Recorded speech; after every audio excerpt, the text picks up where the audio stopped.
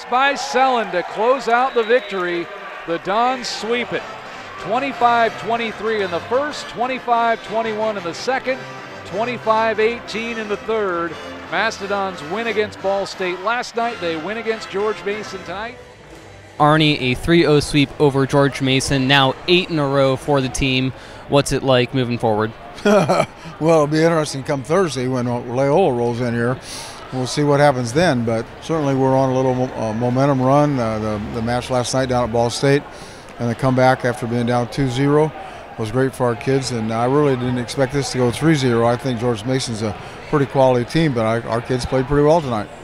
And you just mentioned it with the win last night at Ball State in 5 sets.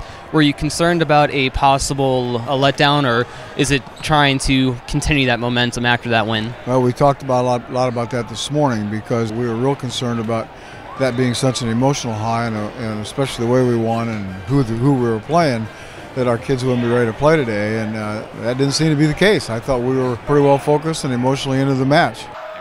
Puts it in play. Bertrand, a good pass. Quick set and down.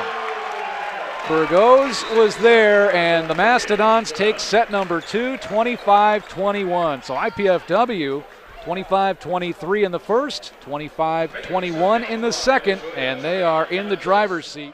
Luis Bertrand, the defending MIVA Defensive Player of the Week.